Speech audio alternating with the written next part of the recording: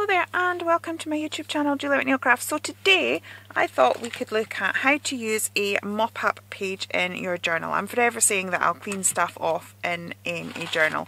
This is my original art journal, so there's lots in it that I hate. Really old stuff, like, yeah, as you can see, yep, it is my place for sort of dumping leftover bits and bobs. So yeah, this is kind of, as I said, the stuff in it I love. I love this page. The stuff in it I love and the stuff in it I hate, because I've learned a lot in since starting, but it's not finished yet and I kind of feel I should finish it. Yeah, so yeah, lots of dodgy work in there, as you can see. But I just thought, let's have a look. So I've just finished recording the gouache for crafters, and I said I'd clean it up in a journal. So the pink that I was using, I've just cleaned off on there. All the other stuff was sort of already there. I think it was stencils I cleaned. And I cleaned my stamps as well, so I think I'd stamped with the flowers. So that's it, and I thought let's just see about making a quick and easy journal page.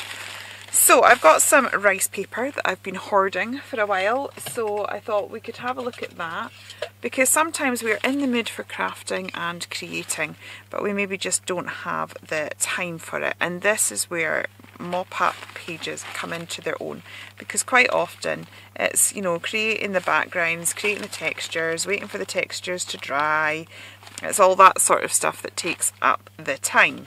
But if that's already done for us and we've got a main focal thing, in theory, we'll see how it goes, in theory we should be able to put a really nice journal page together really quickly. So that is what I am hoping to do today, just to have a little play in our journals and see how we get on. So I'm just roughly cutting this ballerina out. So what I tend to do is use the water to cut out, because if we have a rough edge it blends into our page much easier. Now I'm thinking that actually quite a lot of this journal page is probably going to be a bit bright for what we have, so, and I want the ballerina to stand out, because everything that you've got underneath will show through. So I roughly want her in the centre.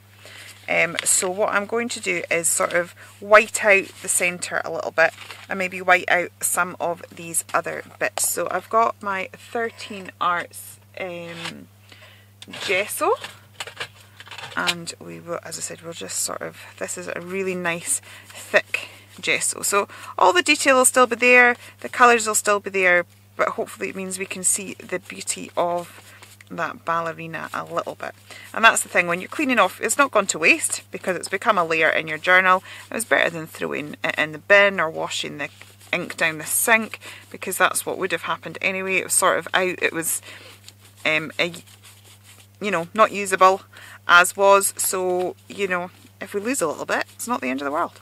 So I'm just, as I said, knocking some of it back because I want a soft, pretty feel to it, but I do want to keep some of the details. So, and as I said, that pink is just a bit too bright, and I really want this centre bit whitened out quite well, because as I said, with rice paper, you will see the layers underneath. So I am just going to let that dry, and then we will stick our beautiful ballerina down. Okay, so I've quickly blattered that with my heat gun. I am now just going to put some, this is the Dina Wakley gel medium. It's not my overly favourite. So far the slap it on has been my favourite, but I think I might be open to trying some other brands as well, sort of expanding my horizons, finding what I really like. So I'm just roughly putting that on because it will be good for me to have. I'd rather lose her foot than her hand, so I'm just positioning that down. And then what I should be able to do is just glue down the edges of this, and hopefully it should just blend into the page. and then I'll get some other bits of the rice paper just to work on the edges of this page. And I think, you know, it'll pretty much be us done. Just a little sentiment, and that'll be sorted. So that is really what I wanted to show. Because of my previous job, so I used to work as a mickle therapist, and part of what we did was encourage people to do things for themselves, and also to find a creative outlet. So being creative is sort of, I don't know, it's part of a human need. You look at any young child, they are all creative. You know, whether it be that they're making up songs, whether they're making up stories or jokes or drawing or playing with Lego, or, you know, there is always a creative outlet of some description. But quite often as we get older, you know, real life takes over and we kind of think, oh, we don't have time for that because I've got to be a mum and I've got to work and I've got to look after the house, and everything else becomes a priority, and sometimes our creative self can be left behind. And actually, being able to look after our creative self is very, very good for our emotional health. So having things that you can do and think, do you know what, I just need a little bit of time, I just need to do a bit of creativity, but I don't have 3 hours to sit down and play in my craft space. Having things like Mop Up Pages and you know, a nice focal point of some description is a really good way of, you know, dealing with that. So that is quite nice. As I said, I want to sort of add some of the other elements of the paper into this page. So I think what I'll do is maybe just pop you on fast forward while I do that.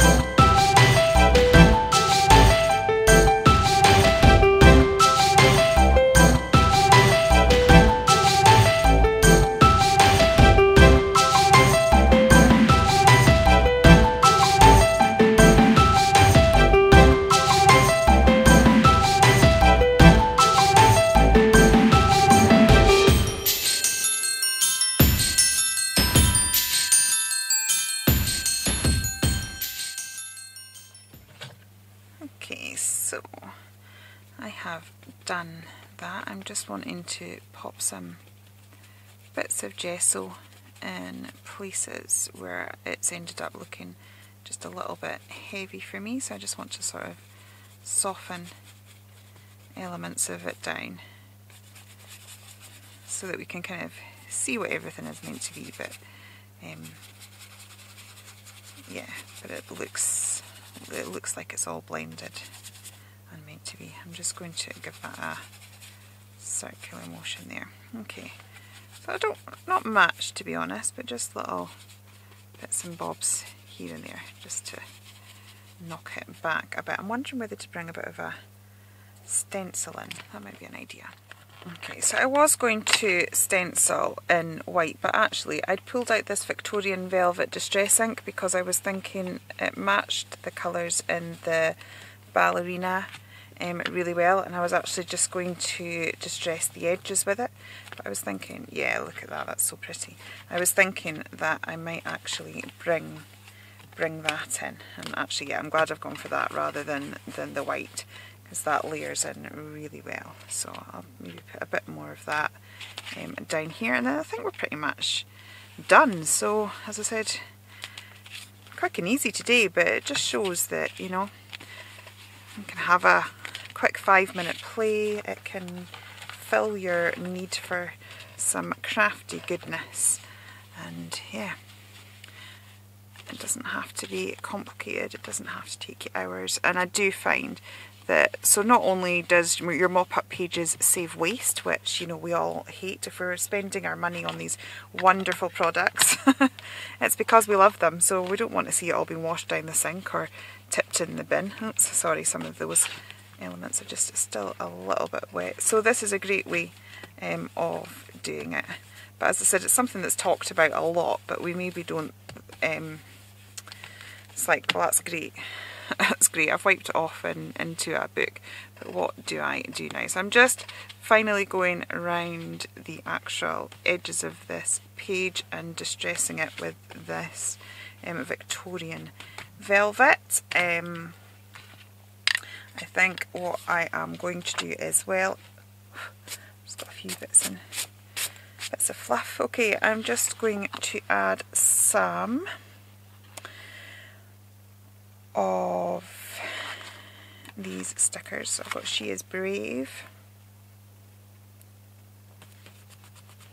and I have Believe in Daydreams. I'll stick those down. And there was, what was the other one I was going to put? The Journey is the Destination. I'm going to put that one up here. I may actually have to stick those down a little bit. Right, I'm going to pull in, this was the sheet that I was doing my gouache painting on, so there's, I'm just going to, so now this will, it'll all transfer, this will end up in another journal. So I just want to emphasise those sentiments a little bit. I may have to stick them down in a little bit with some, what do you call it,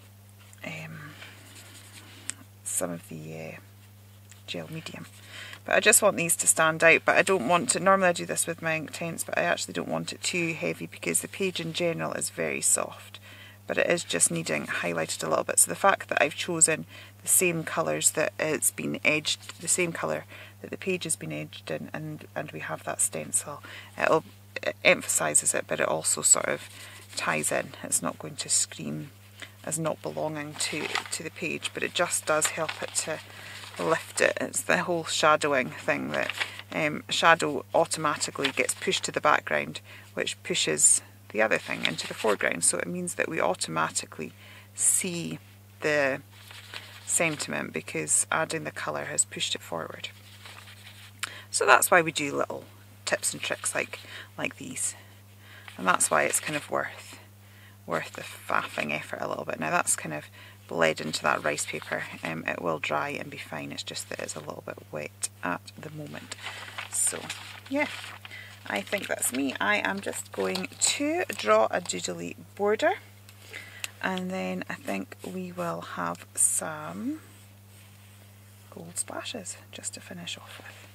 So yeah, I will draw my border and be back when I've got my gold paint.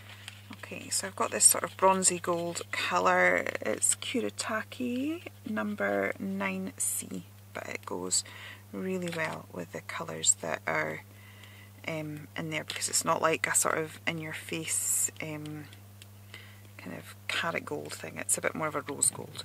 It's a bit softer. So I've done the splashes, and I'm just going to turn my page and splash again, just so that my splashes aren't all going in the one direction. To me it just makes it look more natural. That's my mind, everybody's different. Okay, so I will just remove these pieces here from the ballerina. Actually I might even just, I'm wondering whether to spray some of these so we get a few drips. Can't beat a bit of drippage. Actually what I will do is let's deliberately create some drips.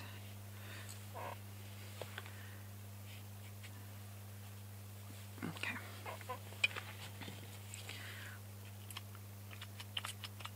Art journaling. Change your mind as you go. That's crafter's prerogative. Okay. Just added a few gold drips. I actually think that makes all the difference. Yeah, I like that. Okay, so I hope you have enjoyed that crafty session with me. Quick and easy way of using up your Mop Up page. If you have enjoyed it here, please do consider liking and subscribing, and I will be back again very soon. Okay, take care then, and goodbye.